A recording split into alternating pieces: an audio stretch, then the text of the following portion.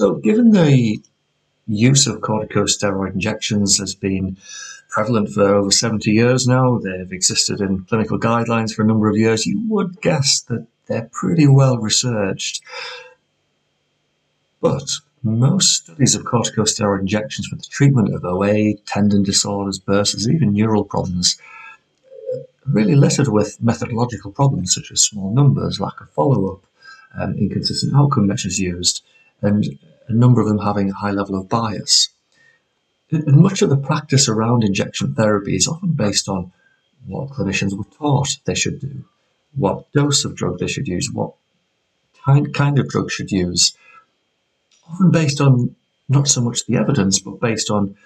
dogma and what previous mentors have used and have suggested they use. So, room for improvement in terms of our integration of the evidence base into practice, certainly around injection therapy.